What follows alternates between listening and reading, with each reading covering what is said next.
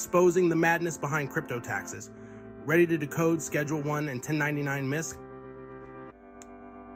Let's dive in. So, you've dabbled in crypto, huh? Cool. But now tax season's here and you're staring at forms that look like alien hieroglyphs. Don't worry, I'm here to help. First up, Schedule 1.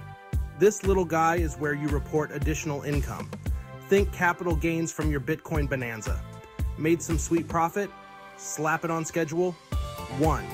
Next, let's talk 1099 Misc. Get paid in crypto for freelance work? Bam!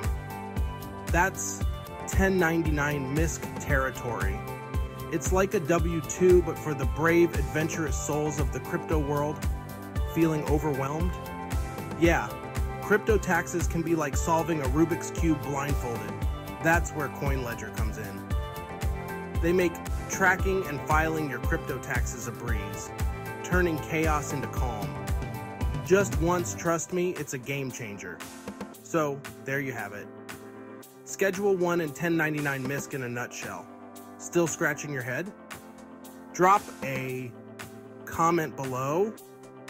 I answer them all.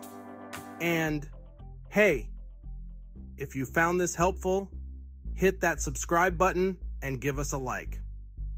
Until next time, happy trading.